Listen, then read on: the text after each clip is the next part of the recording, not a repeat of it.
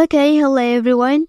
Here I want to provide a tutorial on how to remove Google account on Samsung Galaxy A05 device. Okay, let's get the tutorial.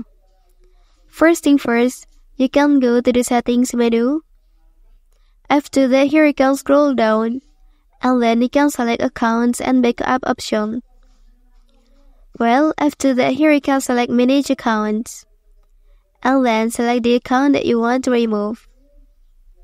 Okay, and then here you can tap remove account, and then click once again. Okay, and then the Google account on your device is successfully removed. Well, that's the tutorial on how to remove Google account on Samsung Galaxy A05 device. If you are helped by this video, don't forget to like and subscribe to get other information from this channel. Thank you.